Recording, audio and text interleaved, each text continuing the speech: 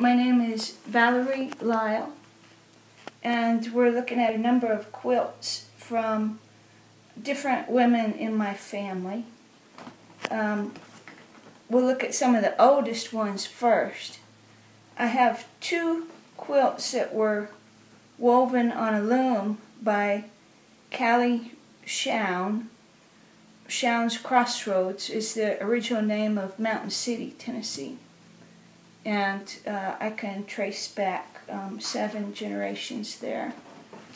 And these two quilts are called, they're done on a loom, and it's the Overshot patterns.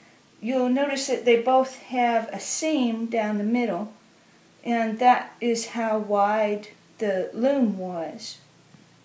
So they simply wove a longer piece and they cut it and then put the two halves together. And one of the older Overshot patterns, the coverlet, you'll see that they didn't even try to match the two sides together because the fabric was so valuable that that they would go ahead and use what they had rather than trying to do extra. The Overshot is traditionally done with wool and flax, which my great-grandmother would have spun the wool. She would have had sheep. She would have sheared the sheep, dyed the wool, spun the wool, grew the flax, broke it and spun it, made thread of it too, and then took it to the loom.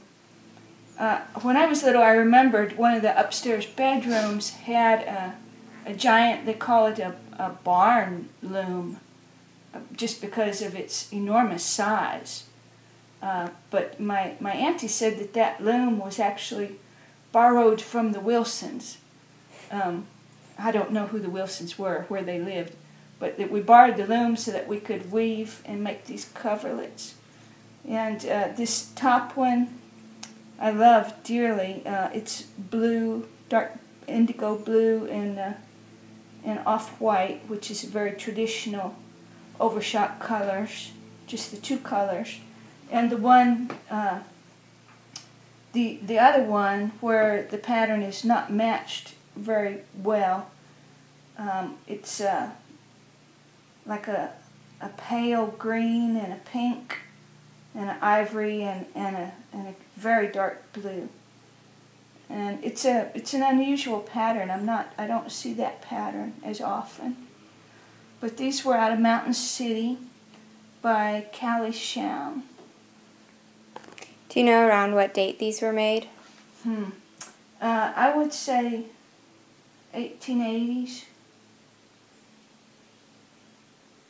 There's a possibility that her mother may have made this one, which would have put it more like 1860s.